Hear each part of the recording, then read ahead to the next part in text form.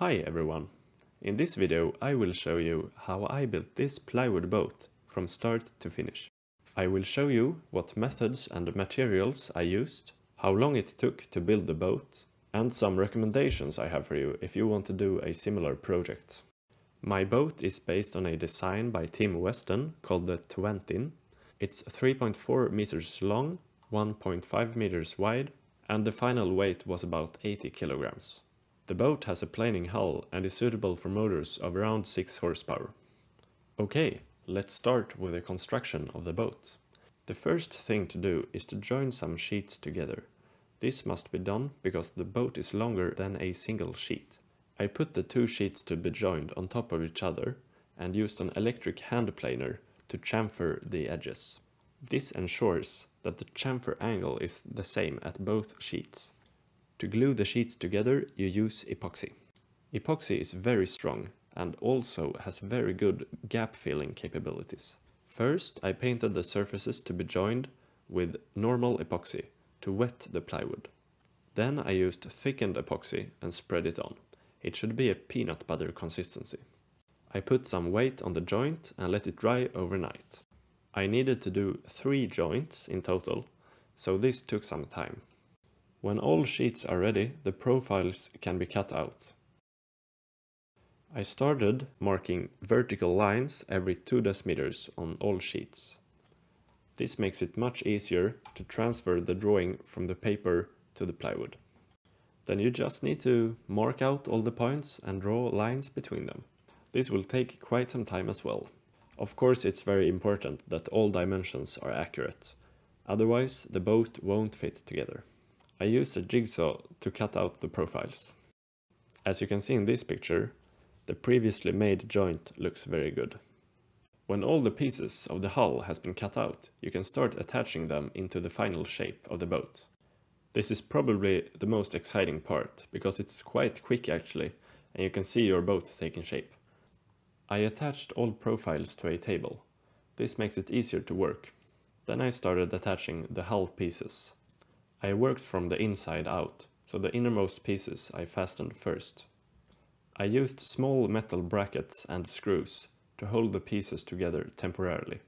The bow has a quite aggressive bend, and I was actually afraid that the plywood would break. I left some weights on it overnight to relax the strain in the material. By using quite a lot of the metal brackets, I got it bent all the way. Now when all of the hull pieces are attached, all voids and cracks between the pieces must be filled with thickened epoxy. I used a spatula to just jam the epoxy into the voids. I let the epoxy cure overnight and then I flipped the boat to work on it from the inside. To strengthen all the joints, you need to make epoxy fillets. The round shape of the fillets will help distribute the forces that are acting on all the joints. As you can see, the bow is very pointy. And as we all know, pointy stuff can be very dangerous. So I had to do a little plastic surgery. When all the epoxy has cured, you can remove the metal brackets and start the sanding. Now, sanding is not the most fun thing in the world, but if you want your boat to look nice in the end, you need to do a good job with a sander. When all surfaces are sanded smooth, you can apply the first coats of epoxy. The plan is to coat all surfaces of the wood with epoxy to make the boat completely waterproof. Here I am putting fiberglass strips on all seams in the hull.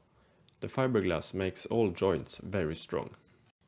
When the fiberglass seams have cured, we can test the boat in the water for the first time.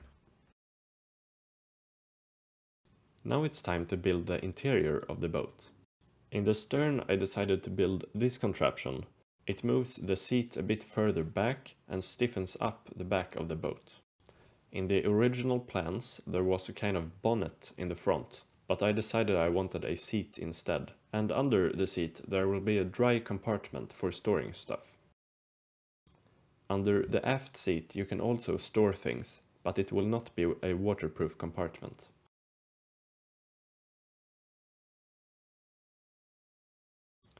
I added fiberglass on the joints on the inside of the hull as well. I started painting the aft compartment before gluing on the seats, as it would be very hard to reach otherwise. Here is the waterproof door for the front compartment. As I didn't want to screw into the plywood, I just epoxied it into place. For the railing I used thin spruce planks, and I glued 3 of them on each side. I put the railing on the inside of the boat, as I think this gives the boat a very sleek look. However, it is a bit harder to carry, and also a bit more prone to splashing, because the waves can just travel up the sides of the boats unhindered. The motor mounting plate is made from larch, which is very tough wood that does not rot easily. It also has a very nice reddish color. I used 2 planks, 1 on each side, and it was almost too thick for my motor. However, it is very strong and sturdy. I put 3 of these stainless hooks on the boat. I think they're called bow eyes. I put 1 in the bow and 2 in the stern. Here I am drilling holes for oar locks. The boat will mostly be used as a motor boat, but if the motor breaks down, it is nice to have the possibility to row. The oar lock holders were just epoxied into place. I hope I never have to replace them, because they are quite stuck. Now the boat is almost finished and it's painting time. I used 2-part polyurethane paint. This paint gives a hard and waterproof surface, and as I understand it, it's a popular paint for boats. I chose 2 different colors. The inside of the boat is grey and the outside is white. This is after 1 layer of paint, and as you can see, the coverage is not very good. In total, I put on 2 layers of paint on both sides, and it required about 1 liter of paint per side of the boat. To transport the boat to the sea, we actually put it on top of our car, because we don't have any boat trailer. The boat weighs about 80 kilograms, so it can be put on a car if you have some people to help you.